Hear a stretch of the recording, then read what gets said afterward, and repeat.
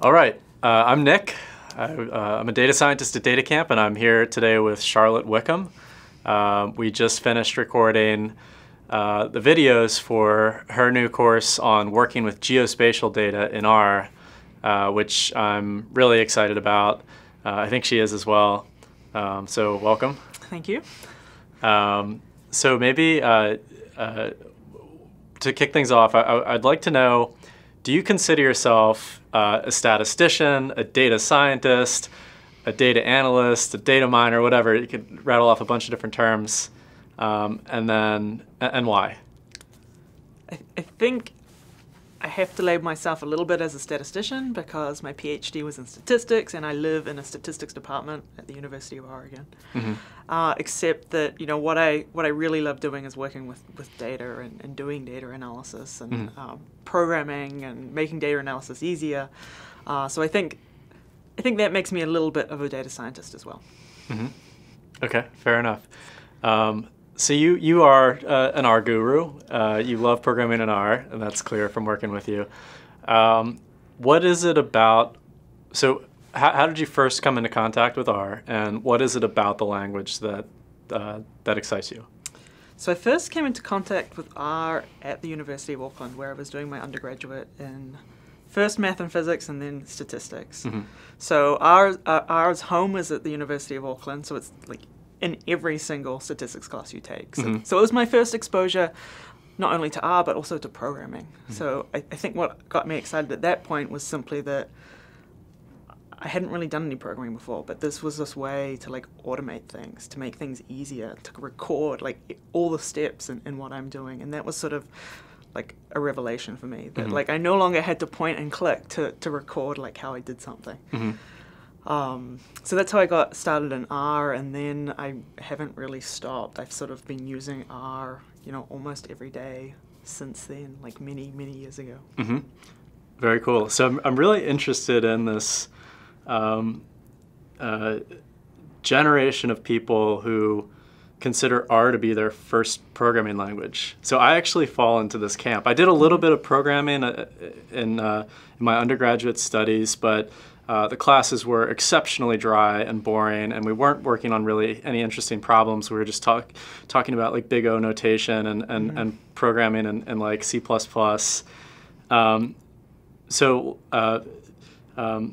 I started to learn R, and I was using it for cool and interesting stuff. I was getting exciting outputs almost from day one. And that was enough motivation to propel me forward and keep learning. And then I learned R as a programming language. And I don't think I'm alone. Mm-hmm. And I'm curious what you think about people like that, and will there be more people like that in the future? That's a good question. I think that's the way I learned R. So I sort of identify with that my first R classes weren't really touted as programming. It was just look, here's the tool we're going to use to get these results. Mm-hmm. And I knew so little that it was really I was copying the code exactly and making these tiny changes to get what I wanted. Mm-hmm. And I think that's a pretty accessible way to get started. And it's a great way to see these capabilities really, really quickly of what R can get you, so that you have that motivation to be oh, well, how does this actually work? How is this a language? Mm-hmm. How do I learn the structure and the principles of this language to start expressing myself rather than just parroting back what somebody else has told me? And I think that will continue. I think so many people are seeing R as sort of the means to the end. They need to get something done, and R is one way to get it done. Mm-hmm. And I hope that when they see they can get it done, that sort of inspires them to learn more. Yeah. And I think we're in a great place now because there were very few resources that sort of helped you move from a sort of an R user to an R programmer, and those resources are much better and much more available now. So I think we'll sort of see more people taking that transition as well. Yeah, sure. Well, at least partly in thanks to you, because the other course that you've done with us to date is the writing functions in R course, and that is really the first step to becoming a programmer, right? It's when you stop just being a consumer of other people's functions that they've compiled into R packages, and you realize that, wait a second, people wrote these functions, and I can write my own functions to do things that they don't do in theirs, or things that I want to do for myself. And that's I think when I started writing my own functions is when I really realized the power of programming, because all of a sudden I could construct my own tools and not rely on other people's. So that course in particular is very exciting for me, because that's exactly what we want to do at DataCamp. We want to help people make that jump from consumer of the language to programmer or developer. Okay, cool. So what sorts of things are you most excited about spending your time on over the next few years? Good question. I think I want to continue, continue helping people get into R and helping people make this transition to R programmers. So that means I want to continue teaching. And I think, I kind of have two ways of doing that now. One is like helping out with DataCamp and reaching this incredibly broad remote audience. But I also really love teaching in person and having that kind of one-on-one, like instant interaction, which I think can be really useful when you're learning to program, to sort of have someone there to kind of go through things with you. So that's one sort of thing I'm interested in continuing to do. And then I definitely want to get a little bit more involved in the sort of programming in R, in that community. Start contributing to more packages and also sort of there's sort of definitely a movement to kind of open up the community to sort of more diverse groups, and I'd like to sort of help people that are interested in getting involved that maybe historically haven't been involved. Okay. Very cool. So one great example of that is like the Our Ladies group. So I've been in contact with them recently, and they actually recently opened up a chapter here in Boston, and I think that the first meetup might be next month. And, so I'd love to attend. You don't have to be a woman to attend, which I learned. So actually jumping back to something you said a minute ago about making contributions in the open source community.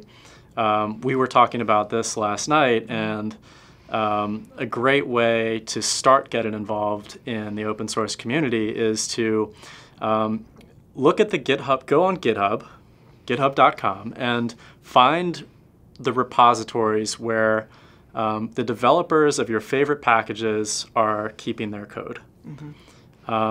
And if you're using their packages frequently, you probably become opinionated about them, some things that they might do differently. And you might even occasionally run across a bug.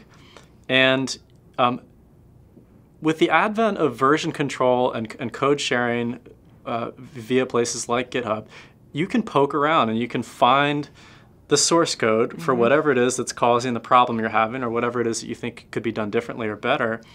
And you can actually make changes. So you can create your own copy of that software, make changes to the code, and then propose the changes back to the original author in the form of what's called a pull request. And there's no one to tell you that you can't do this. You can go out to any repository, on any public repository on GitHub tomorrow, and make these suggestions, and then it's up to the author to decide whether they approve of those suggestions and merge them into the source code that everyone else will then use. So this is a very long-winded way of asking the question, like, so what role do you see like version control and these code sharing platforms like GitHub having in developing future R developers? And maybe what other suggestions do you have for people who want to get involved in software development or open source? Or what are some of the things that you're thinking about for yourself even? Sure. So I think GitHub, this whole idea of version control and then having it all publicly shared, is sort of amazing. Like when I started in R, that wasn't happening. So sure, it's an open source software. You could dig in and find that source and look at it. But there wasn't really a way where you could sort of ping back to the author and say, hey, I've got this idea for a change. Is it a good idea? Can I make it? So I think GitHub really facilitates that ability for me to grab the code and have a look at it. But but also for me to kind of suggest things back. So I think that's been a great benefit to the R community. There still are a few packages that aren't on GitHub, and it's always kind of a little bit frustrating when you come across them, because you're like, oh, there's this thing going wrong. I really want to figure it out and try and suggest a change, but I don't know where the source lives. Yeah. You can probably still get your hands on the source, but it's maybe a little bit less straightforward or unclear where it's being kept. Yeah. And I think one other thing that people are starting to do as package authors is sort of on that GitHub README, they're kind of keeping track of, things that they maybe want help with, or how to go about contributing. Are they open to contributions? And I think that makes it a lot easier for people to feel like they can jump in and suggest something when the author's saying, hey, I need help. Sure. Help me out by working on this. Yeah, it's intimidating to think that something that that some suggestion that you put forward is going to be evaluated by the person whose software you use on a daily basis, and that if those changes actually end up getting merged, that now all of a sudden thousands of people might be using software that you've played a part in developing. So that can all be a little bit scary. So I agree. Actually, that's I love the idea of having the package developers proactively reaching out to would-be contributors and telling them how they can contribute in a productive way, and hopefully lowering that barrier to entry for people. Yeah. And it's also nice to see that a lot of packages are sort of implementing automated testing, so that at least you feel like, yes, I've made this contribution, I've made this change, but I know it hasn't broken everything. Can you actually just elaborate a little bit on that for people who might not be familiar with like Travis CI and that sort of stuff? Sure. Without going into the nitty-gritty. Yeah, essentially, as part of the package, people will write sort of a sequence of tests that need to pass, that need to be successful before they're going to release the package onto CRAN and let everybody else use it. So when you make a change, you can kind of rerun all those tests and check that they're all still successful, that they all pass before even that change is even sort of considered as being integrated into the code base. Cool. So it allows you to do a self-assessment maybe before formally proposing changes to the software. Exactly. And I think it also, if a package is already implementing that, if you're suggesting something new, it sort of forces you to think about what the test should be. And that's sort of a nice way to think about what your code should do and how it should function. Sure. Yeah, that's really interesting. So maybe just to wrap things up, the course that you've been working on is this is geospatial data course, which is a fun combination of like manipulating geospatial data, getting it into R, manipulating it, and visualizing it, often in the form of maps. You do a lot of work in spatial statistics. Why should people be interested in spatial stats or working with maps or geospatial data in general? Why do you think this is an interesting field, and why should people care about it? Good question. I think it's a little hard because I find this sort of inherently interesting. Like as soon as something has location associated with it, I want to stick it on a map. I want to be able to look at a map, and maybe that is because sort of historically maps were our first visualizations. That we've been sort of working with maps as a human race for hundreds of years. Yeah, sure. And I think sort of naturally we're pretty good at oh, I want to see it on a map. Show me a map. We're pretty good at kind of navigating and exploring them. And then I think there are just so many sort of spatial type data out there that I think increasingly everything. We're recording so much more location data, that people are being tracked with GPSs in their phones, almost 24/7. Yep. And that kind of tapping into that and exploring it is interesting. Yeah, sure. No, I find it very fascinating, and I agree. I love the visual component, and it was very cool to me the first time I built maps in R, because when I first came to R, it was never something that I really thought about doing in R. I thought, oh, cool, I can build like a linear regression. Yeah. But as soon as I realized there's an API to Google Maps, and you can like pull in a map with one line of code and then like plot points on it with like metadata.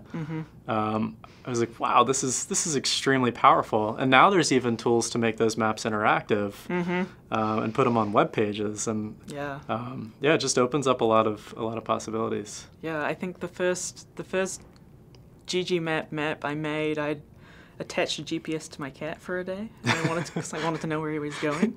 So I brought that data back into R, and I could, put this little trace on the screen in a plot, and I was still like, I have no idea where this is. But one line, you grab that map from ggmap, and it's in the background, and I can say, okay, there's my house. And here he is, like, spending the entire day at somebody else's house. That's really interesting. Cool. A hacker in the truest sense of the word. All right, well, thanks a lot for answering the questions. This was great. Yeah, it's great to be here. All right, cool.